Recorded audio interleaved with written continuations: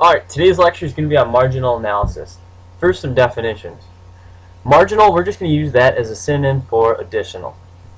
So marginal analysis, what does it do? It compares the additional utility, satisfaction, of an additional unit of the product or activity to the additional opportunity costs. So what is it doing? It's comparing the extra satisfaction you get for doing an activity or purchasing another product, and it's comparing that, weighing that against the opportunity cost. So what benefit and what opportunity cost? It's weighing the two. For example, what is the marginal benefit of sleeping in an extra 15 minutes? I'm going to be less tired. I'm going to have more energy for that 15 minutes of sleep. The opportunity cost is going to be, during that 15 minutes of sleep, what could I have done? Well, I could have woken up, I could have eaten breakfast, I could have done a bunch of different things. So marginal analysis weighs those two options to determine if you should sleep in an extra 15 minutes. Relevant questions here. For a marginal analysis, we're going to look at studying. And if I put one more hour of studying into my night, so I study for one additional hour, what difference will it make to my grade? Will it benefit me 5%? Will I increase it 5%? Well, if we're marginally analyzing something, we have to look at what difference is it going to cause. We have to weigh that with the opportunity cost. So what cost will it have to my family? I'm not going to spend that time with my family. I'm not going to spend that time with my friends. So to see if you want to study for another hour, you have to weigh the 5% increase in your grade to the time you could have spent with your parents. Kind of broken down here now. How much should we do of a particular activity? We should pursue activities as long as the marginal benefit exceeds the marginal opportunity cost. So as long as we're benefiting more than the opportunity cost we have of doing other things. We should pursue things up to the point where marginal benefit equals marginal opportunity cost.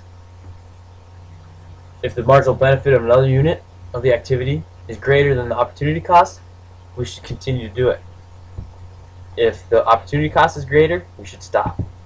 Broken down a little more succinct here. If marginal benefit greater than marginal opportunity cost, go for it.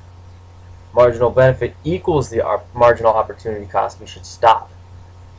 Because if the marginal benefit then gets less than the marginal opportunity cost, we've gone too far. A question to ponder here. Minnesota Wild are beating the Colorado Avalanche at the end of the second period by 10 goals. It's a blowout, which I don't know if it would ever happen in reality. Should you leave and skip the last period of the hockey game, or should you stay until the end? Well, if we were going to marginally analyze, you'd see, well, is the benefit of watching the end of the game greater than all of the other things I could be doing? Or the next best option that I could be doing, which is leaving, beating the traffic, maybe getting an early start home or something like that. We're going to break it down here into some numbers.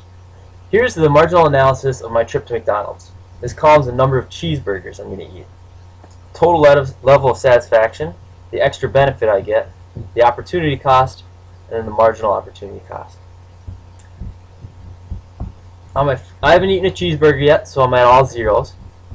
My first cheeseburger, I get 10 satisfaction points, utility points we'll say, from eating that first cheeseburger. So the marginal benefit, the additional benefit, well, I didn't have any utility to start off with. Now I have 10, so the extra benefit is 10. The opportunity cost is 2 because I got a little more full. I could have spent the money on something else. So that opportunity cost is 2. So the extra opportunity cost is now at 2 as well.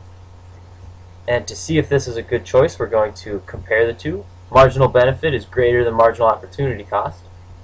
We're at a kind of a total of plus 8. So I should eat that next cheeseburger. Do I want to have a second cheeseburger? Well, I'm only going to get 5 more utility points, looking at here. My total is 15. I used to have 10, so now I have my marginal benefit is 5 utility points. My total opportunity cost is 5, and the marginal opportunity cost is 3. So if we compare 5 to 3, I'm still at a plus 2. So I should go ahead and eat that second cheeseburger because I'm going to have an overall marginal benefit greater than marginal opportunity cost.